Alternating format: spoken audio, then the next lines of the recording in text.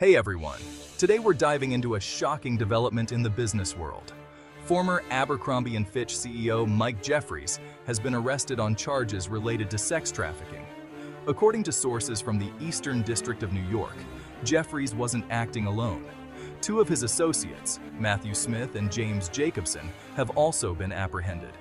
So, what exactly are the charges?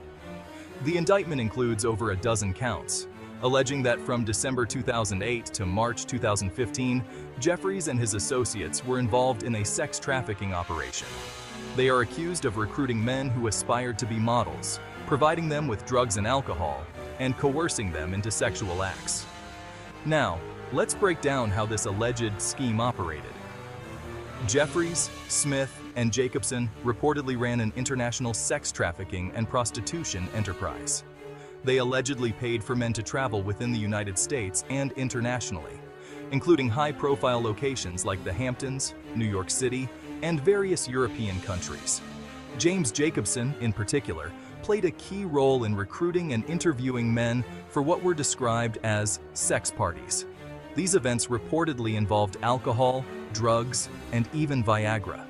Jacobson is also accused of requiring potential candidates to engage in sexual acts with him during these tryouts. The indictment states that many of the men recruited were not fully informed about the nature and extent of the sexual activities expected of them. Some victims were as young as 19 years old and had previous connections to Abercrombie and Fitch, either as employees or models.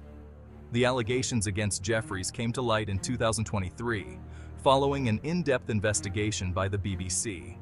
This led to a lawsuit filed by dozens of men, prompting Abercrombie and Fitch to express shock and initiate an independent investigation. Mike Jeffries served as CEO of Abercrombie and Fitch from 1992 to 2014. During his tenure, he transformed the company into a globally recognized brand.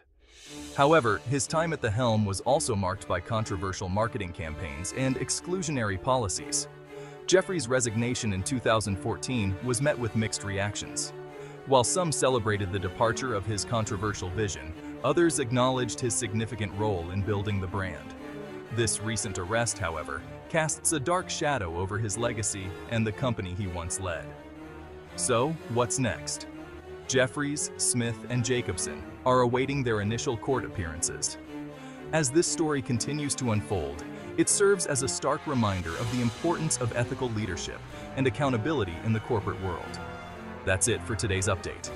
If you found this information useful, make sure to like and subscribe for more news and updates. Stay informed, stay safe. Thanks for watching.